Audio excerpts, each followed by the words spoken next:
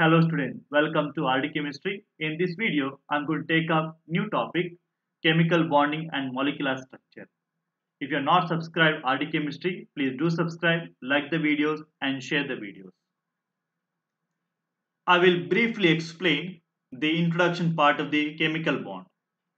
Now what do you mean by chemical bond? Chemical bond is the force of attraction between the atoms in a molecule or ion is called the chemical bond. For example, I have got hydrogen atom. First hydrogen, second hydrogen. Between them there is a bond. Okay, and this bond is called as the actually covalent bond. So it is a chemical bond between the two atoms in a molecule. Or if there is a sodium ion and there is a negative ion like chloride, cation, anion, then there exists a force of attraction, chemical bond, and that chemical bond is called as the ionic bond between the ions. Okay. Now, atoms get 8 electrons in the outermost orbit either by losing or gaining electron or sharing of electron. Once they form the bond, any chemical bond, there has to be 8 electrons in the valence shell, and that rule is called as the octet rule. What do you mean by valence shell? Outermost shell. Outermost shell is known as the valence shell. Okay. What do you mean by valence shell? It is the outermost shell. Clear? Now here they can lose electron, they can gain electron, they can share the electron pair. Okay. Losing and gaining in the case of the ionic bond, and sharing takes place in the case of the covalent bond. Okay. Now this octet may not be for all the molecule. For example, let me take helium. Helium, neon, argon, krypton, xenon and radon. Atomic number of helium is 2. How many electrons are there? Only 2 electrons are there. Such a system is called as the duplet system. Okay.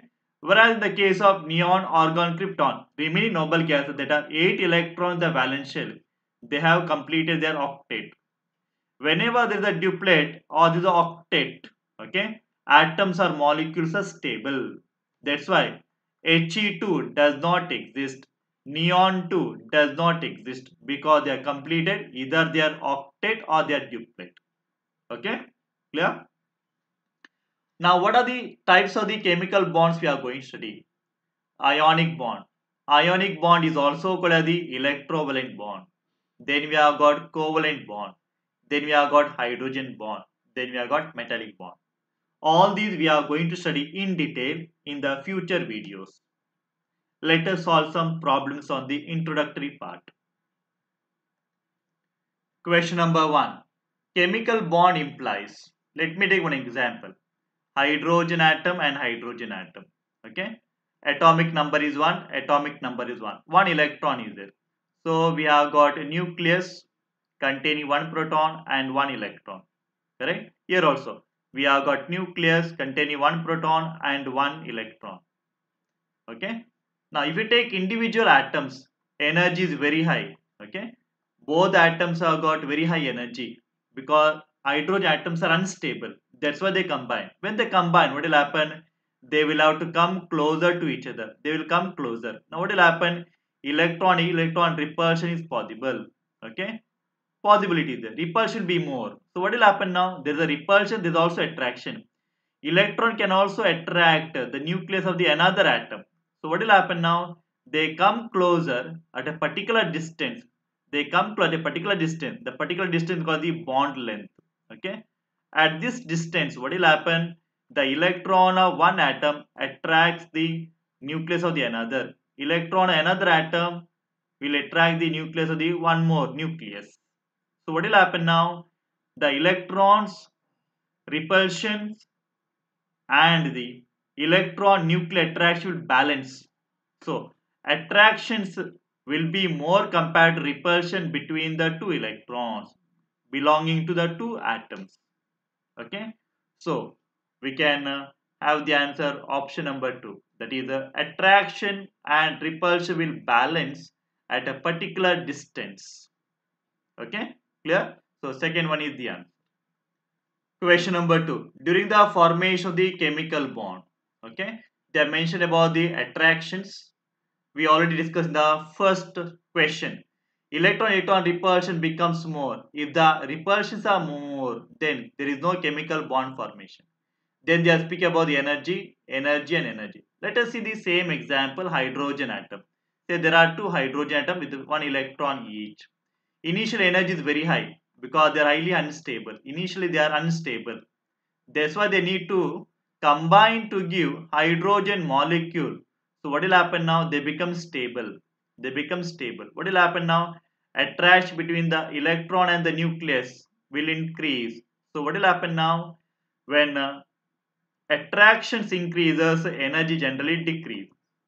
When energy decreases, it attains the stability. Remember, when energy is very high or when repulsions are very high, compared attraction, energy is very high. When the attraction increases, what will happen? Energy decreases for the system and become more stable. It attains stability. Okay. So lower the energy, higher is the stability. Clear? So answer is option number 4. Energy decreases. Clear? Question number 3. Attractive forces which holds various constituent. Various constituent means it can be atoms. It can be ions. It can be even molecules also. Between the molecules there is also attraction. Together in a different chemical species is called. So this is very simple. This is the definition of the chemical bond. Right? Right? Yeah. Question number 4. An element has 8 electrons in the valence shell. Which of the following is correct? When there are 8 electrons in the valence shell, it has got octet structure. Okay, octet configuration. Whenever there is octet configuration, it is highly stable configuration and they will not lose or gain electron easily because they are already stable. Like you can consider neon. There are 8 electrons in the valence shell. Clear? It will neither lose nor gain electron. So answer is option number 3. It neither gains nor loses electrons. Okay. Question number 5. Which of the following is correct for the process of chemical bond? Yeah, already discussed in the one of the previous question Kcet. Now this is the AFMC 2011. So what is the answer? I'll directly go for the answer. Answer is the fourth one. Energy of the system will decreases once there is a bond formation. Okay, right? Question number 6. During the formation, during the bond formation, normally all elements in their outermost shell acquire. Outermost shell is nothing but the valence shell. Once there is a bond formation, valence shell how many electrons? 8 electrons to attain the stability. Clear? So what is the answer? Answer is option number 3, 8 electrons. Clear? Like the videos, share the videos and subscribe RD Chemistry. Thank you for watching.